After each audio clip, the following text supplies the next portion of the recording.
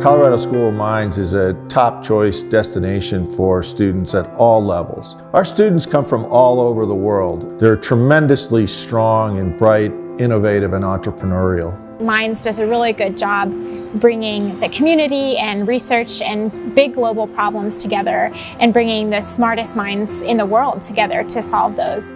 You get a lot of people that have taken a couple years off, worked, and gained some experience. So for myself, I took about 3 years off, worked in investment banking, worked in mining. So you get a lot of industry experience. We're always looking towards both our alumni and industrial partners to understand what industry needs from our students when they leave their graduate programs at Mines. The students that graduate from here, very sharp.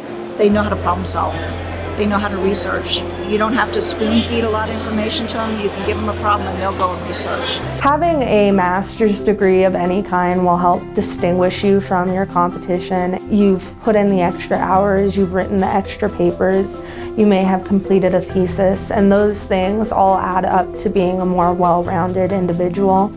In my first interaction with my advisor, he really calmed me down by saying, I don't want you to do a very good research, I want you to become a complete human being.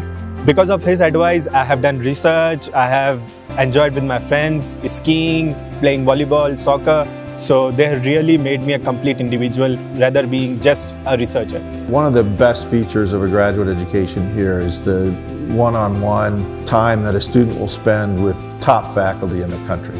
The faculty are they're just so dedicated to these students. I mean, the students challenge them, they love being challenged. We are continually pushing each other to be better individuals and to be better researchers. I've learned a lot about what it means to be a great researcher and a great teammate.